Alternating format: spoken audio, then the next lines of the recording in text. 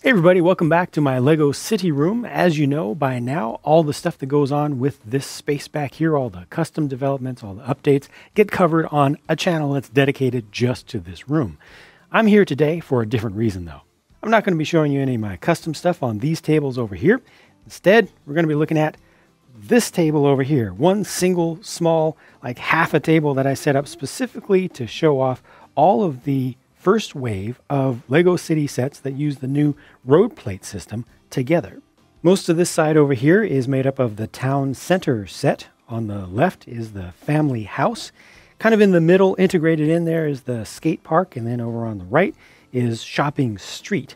In addition, I also added in one copy of the dedicated road plates set, and I got the box for it on the ground over there. So just one copy of that, which does include 4 of the road plates, the big ones, and 1 small one. And I moved some tiles around, moved some individual pieces around a little bit, but everything on this table just comes from those initial sets, those first sets that introduce this entire road plate system. And that's my only purpose with this video. This is something that I wanted to do ever since those sets were initially announced and we saw pictures of them, and it's something that a lot of viewers have asked for. Beyond this, separately, I'll go into a different video, maybe multiple videos, to look at integration with other city elements, with modulars, with other creator small buildings and all that. But here, we're just looking specifically at the new stuff altogether.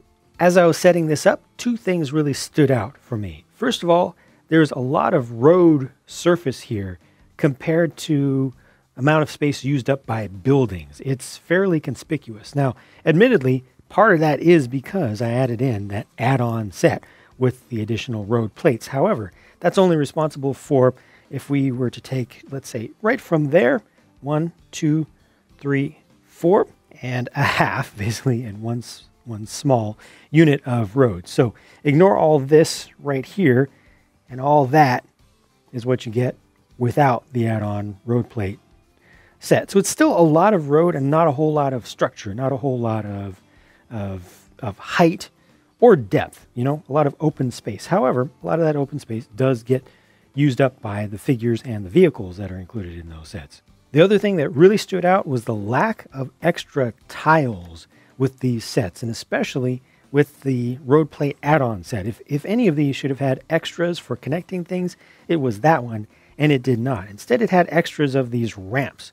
So I ended up with a bunch of spare ramps, and I'll show you those a little bit later on just so you see the totality of what you get. But those don't really help that much because they can only be used at the ends. So I did put them in, 5 places around this city, and some of them felt a little bit forced, like I didn't really want to put them there. And when it came to connecting things and filling in blank spaces and the connecting portions of these tile areas, so the studded, recessed and studded areas of these road tiles, I ended up having to use like 1x4s and 1x2s and, you know, really ration my use of those pieces. And I actually did not have as many of the printed just road line or road separator tiles, the 2x4s, as I would have liked to use.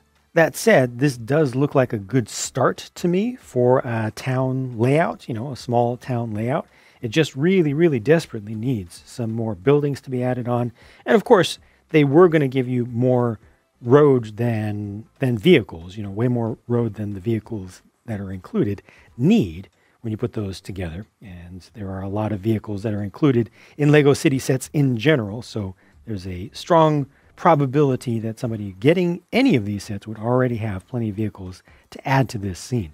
Now what Lego definitely needs to focus on is releasing more shops and houses that will fit with this system. Before I wrap up, I need to do this a little bit to counter some misinformation that's been disseminated by folks who really hate this new road system, who've been going around telling everybody that you cannot put 2 trucks or lorries, you know, larger vehicles on these road plates and have them comfortably drive past each other. And I'm not even lining these up perfectly. It's obvious for mathematical reasons, simple math, that these will fit. These are 16 wide plates, and then the way that they get connected, they almost always tend to give you one additional width. Sorry about that, Mr. Fire Motorcycle Guy.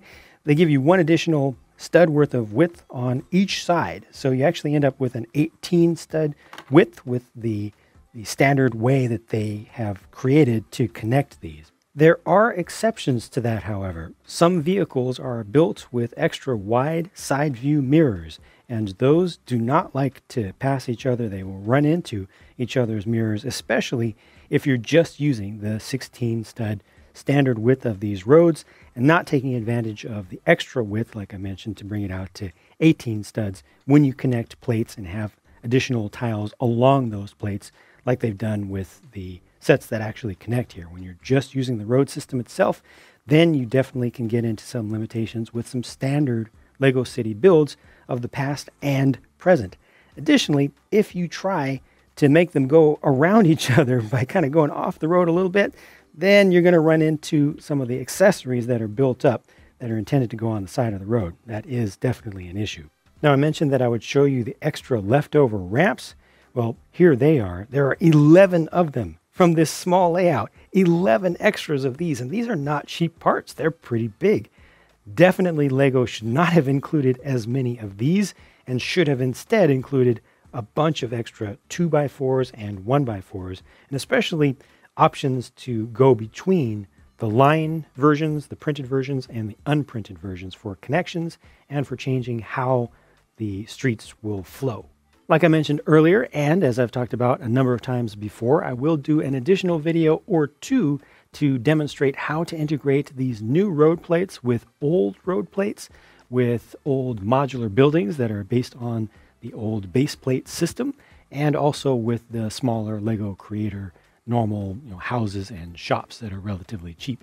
And if you still haven't gotten the memo, all the custom stuff back here is covered on its own dedicated channel now, which is linked from the video description. It'll be in the end screen of every video on this channel, and it's also listed in my channel list on the main channel page itself. So thanks for watching. There's a lot more to come. I'll talk to you again soon.